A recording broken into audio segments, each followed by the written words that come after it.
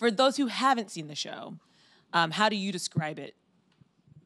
You go for it. No, you go for it. I don't want to do it.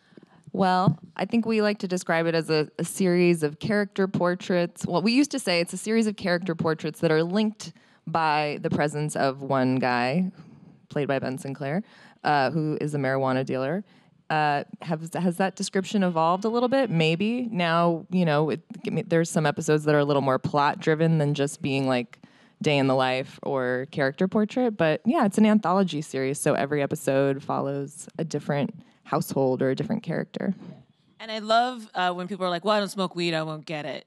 And you're like, no, it's a character study. It's about people. It's a real barrier to entry for a lot of people. Yes, still, even after all this time, which surprises me. Yeah, there are some outlets who are like, oh, we can't interview people from that show because of the subject matter. Wow. Meanwhile, Game of Thrones is like a raposphere or whatever. And they're like, no, weed is too much. So, whatever. That's the world we're living in, I guess.